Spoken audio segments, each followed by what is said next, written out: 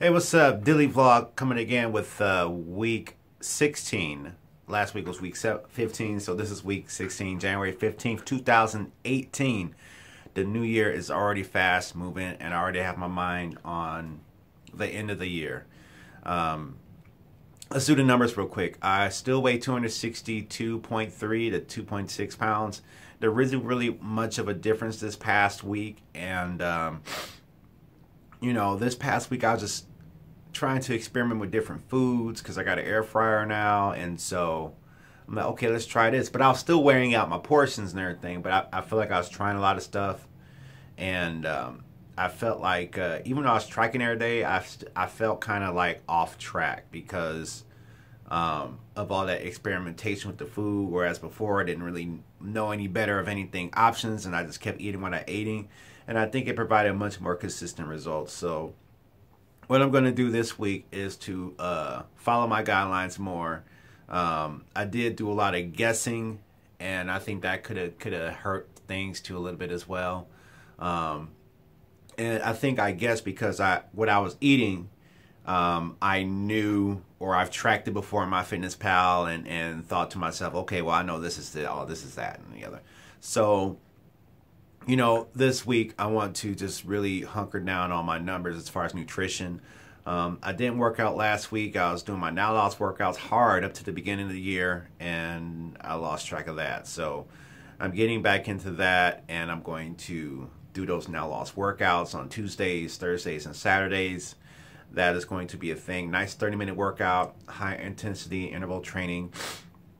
And I want to do the weight training too, and I'm also working on this album, trying to get it done because I feel like I'm on borrowed time as far as being in this place. So I'm trying to make the best of it without having a negative outlook on things, and not having a kind of a give up mentality because life is just, it's hard. You want some consistency, you want some foundation, you want to know that things are going to be okay, but I'm constantly on the edge of not being comfortable as far as with the job and with other stuff. But this is the only thing probably that I know that I can control outside of the business that I'm running to pursue. So I'm going to continue to do that. So this week I'm going to really just be strict on my food, how I was in the beginning, and work out.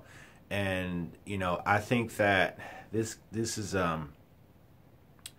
it's just disappointing because you wish that more people lived this way. You wish more people would care more about their weight, and and you wish more people would kind of, I guess, get what you're doing. They like what you're doing, but they don't like it so much that they would try to start this journey, or this kind of a journey for themselves. And so I have to go back to one of the things I kind of decided and kind of had to remember, and that was to, this is an act of self-love. I've been in a lot of life situations that made me not love myself, that made me not appreciate myself, that equated to me having less value for myself, and it never felt great or anything like that. And so this weight loss journey is a continual act of self-love. It could be considered an act of worship for divine influences. It could be considered a self-respect. I've always wanted to lose weight since I was in high school. I've always had issues with my weight for a long time, and it definitely sunk into myself. I wasn't the type to whereas I'm just going to be fat and happy. That's never been the statement to describe me. That's never been anything like that. And so here I am, continuing to reaffirm that this is an act of self-love. This is one of the ways that I learn how to appreciate myself. This is one of the ways I am happy because I'm doing something for me that's positive. And it's cool that it influences others. And sometimes you take a nice picture and the DMs light up a little bit more than what they used to. But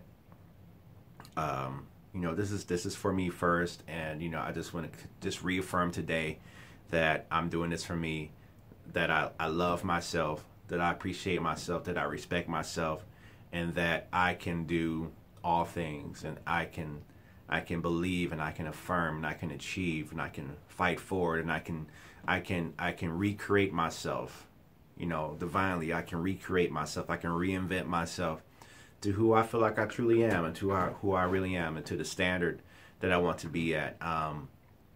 So this is just a reaffirmation of that, you know, and I'm going to continue to pursue this journey. I may not have gained or lost any this week, but I kind of know.